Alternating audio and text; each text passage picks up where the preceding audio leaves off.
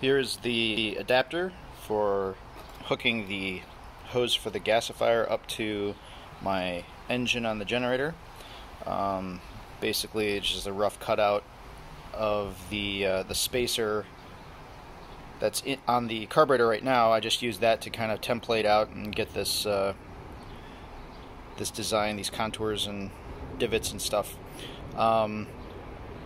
And then this metal was just off of a piece of like old bed frame, and ironically the holes were perfectly spaced for the studs on the carburetor, so all I had to do was just drill that middle part out and contour it. And then I just took a 45-degree 1-inch pipe fitting and I welded it.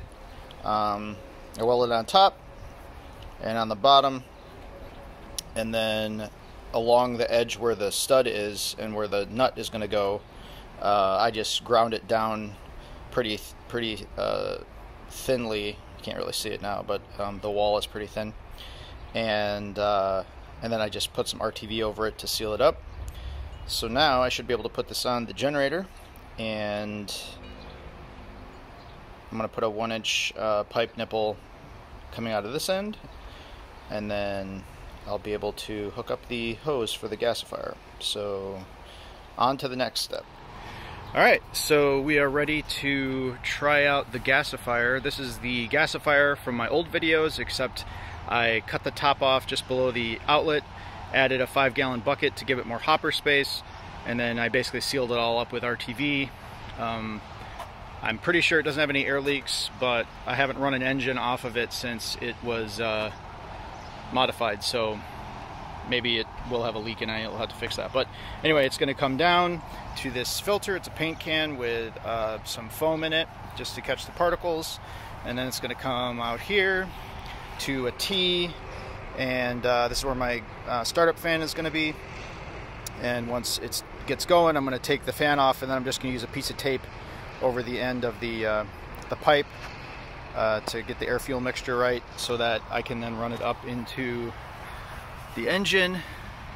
But before I do that, what I'm going to do is I'm going to run the engine so that it runs out of gas. I've got the fuel valve shut off, so I'm just going to let it run until it dies, just to make sure that there's no gas in the carburetor, so that when it does start up, it is running on the charcoal gas. So we shall see what happens. I'm running the generator out of gas. Oh, there it goes.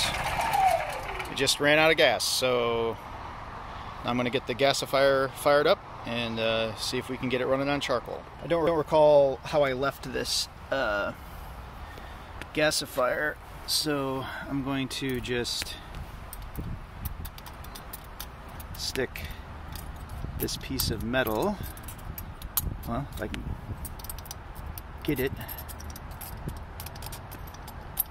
Basically, I'm just trying to get the charcoal visible if there's any ash on the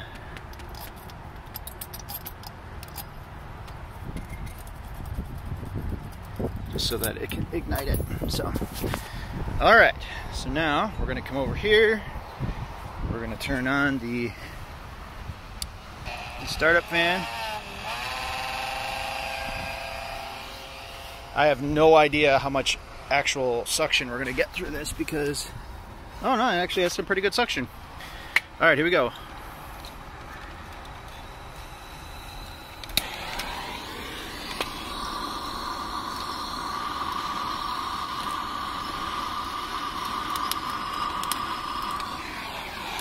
All right. It's crackling. I can hear it.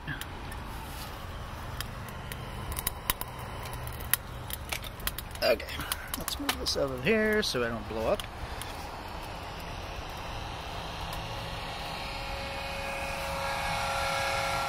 All right, let's get the torch.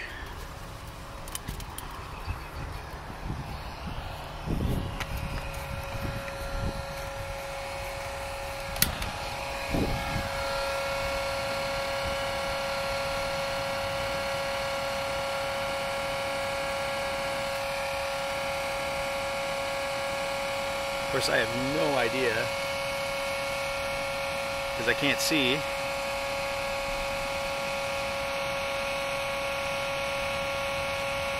Okay, I think it's going because I can feel a lot of heat coming off of this.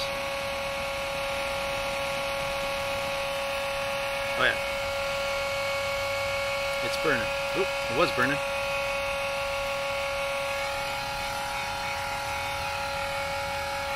Just let this rock and roll for a minute here. Whew, this is a big deal. This is really, really big.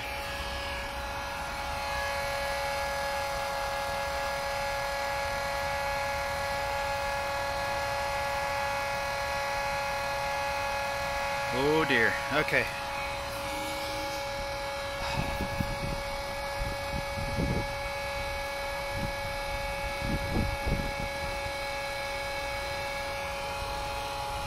Alright, that should be good enough.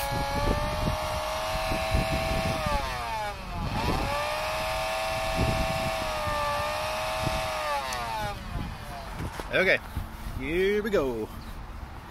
Here we go.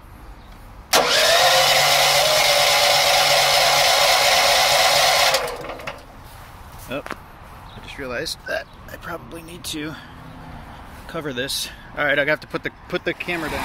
Well, I couldn't get it running on the charcoal gas. The battery on this generator is actually pretty small, so I can't crank it for very long on the battery without it, you know, dying maybe after just a couple minutes of trying. So I'm going to try it once more. I got to run it for a little while to charge the battery back up, and then on gasoline, and then I'm going to go and try the charcoal gas again and see if I can. I'm going to run the charcoal gasifier a little bit longer on the flare and just see if I can get it hotter and hotter and hotter and see if that changes everything. So again, I haven't run any engines on this new configuration of gasifier, so there might be an air leak that I don't know about. That's a problem, so I'll have to sort all that out. All right, so it's running on charcoal gas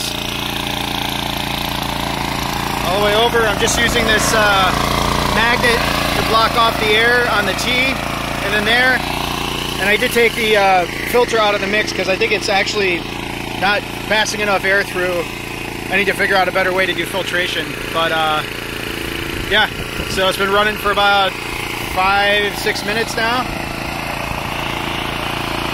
I'm going to run it a little bit so that it charges the battery on the generator. All right, here we go. My first tool run on charcoal gas.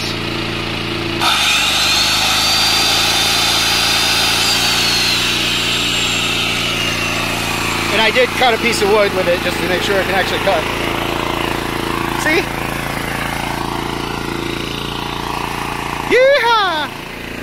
Okay, so we are looking at overheat.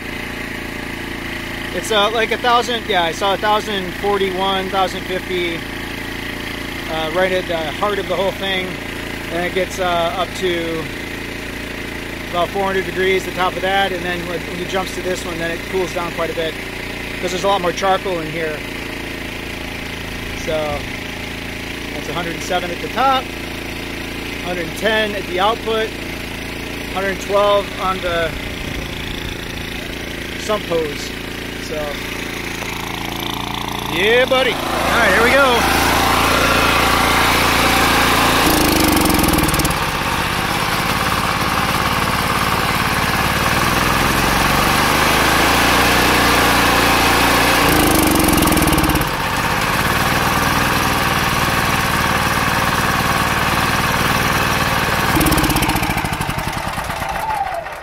Alrighty, it worked. Generator is running.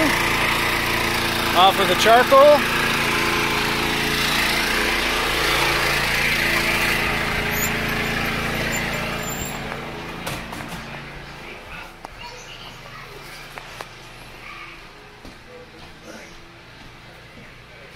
I just wanted to try hooking it up to our refrigerator and seeing how it works. And it works. When you get into the world of gasification, anytime you see stuff on the ground like this, you're thinking, oh wow, that's like another couple minutes of runtime for my engine. So I just accidentally spilled all this charcoal, so I'm picking through the grass because now it's valuable to me as a fuel for the engine. So just something to keep in mind. You start noticing little things like this and becoming aware of waste that can be used as fuel. It's very interesting. Just wanted to show you what the level looks like after I'd run it for about 15 total minutes, with about 5 minutes of that having our refrigerator inside plugged into it. So it was pulling a load for the last 5 minutes. So it dropped. You can't really tell. It's kind of hard to see, but this lip, I don't know if you can see that, this lip right here, the charcoal was basically right up to that lip, and now it's about I'd say 2 inches below that that lip. So actually, if you think about from the bottom, just below this pipe here, down to here is about that far, and that's about how much charcoal has dropped. So, and I actually shut it down because stuff started smoking, and when I added this 5-gallon bucket, I basically used RTV because I really didn't want to try to weld this thin-walled steel stuff. So I checked with my thermometer, and it said it was up around 500 degrees, and the red RTV, I think that's what I used, right? I think so. I think it's orange, but it's red. The red RTV, I think, is supposed to be up to like 600, 650. So I was probably getting close to that heat level. So I don't know how much longer this gasifier will work in this fashion.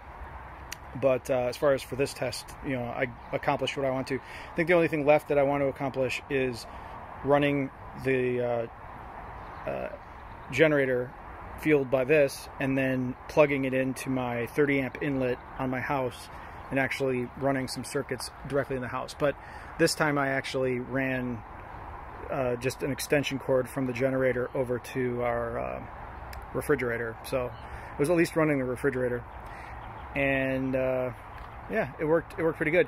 I did notice that it was running pretty rough, and what had happened was the AC overload kicked in, because I guess I had applied a load when it was the RPM was too low or something. And so when the AC overload is flashing, it runs in like this limp mode, so it doesn't damage the circuitry, I guess. And so I reset the breakers, and then I reset. There's a button that says AC reset, and when I clicked that, all of a sudden the engine sped up and was operating at a much smoother RPM. And so it was just something I didn't know about. But once I did that, then my refrigerator kicked on and everything was fine. So that's about it. I'm going to sign off right now because I got to put all this stuff away. But I'm really happy with what happened today. I'm very happy that I was able to run my generator off of this gasifier. Once this cools down tomorrow or so, I'll dump out the charcoal and show everybody what the nozzle looks like. I did look at it earlier after my first run with the generator, and it was in pretty much the same shape as it's been this whole time, just impeccable basically. So we'll see after running it with a load for about 5 minutes and see, you know, if there's any degradation on the nozzle, because once I figure out what I want to do with this nozzle, I'm going to get my big water tank back there underneath the black plastic is my next gasifier that I'm going to be throwing together, and I just want to know what kind of nozzle I want to go with for the longest lifespan of the equipment. So, but other than that, everything went well, and I'm really pleased. So have a great night, everybody.